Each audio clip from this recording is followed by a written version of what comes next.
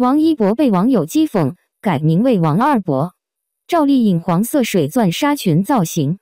王一博以个性、冷酷的线条被誉为华语娱乐圈新一代美男。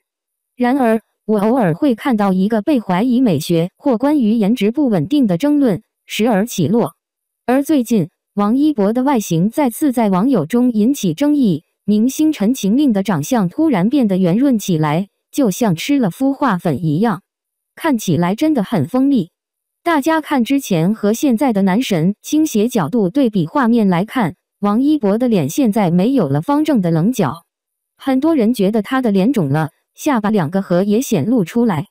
正是因为这双下巴的特点，很多网友还讽刺王一博，建议男明星改名为王二博就行。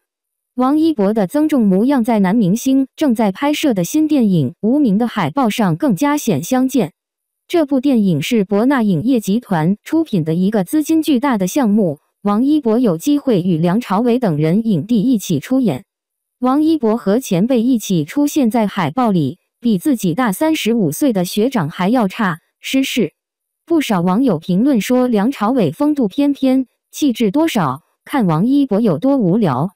舆论对王一博近期状态的评价如何？让我们一起来看看吧。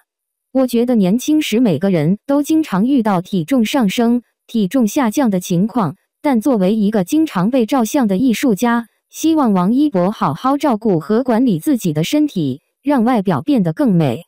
你觉得王一博现在的状态如何？请在文章下方分享一下你的观点吧。赵丽颖黄色水钻纱裙造型。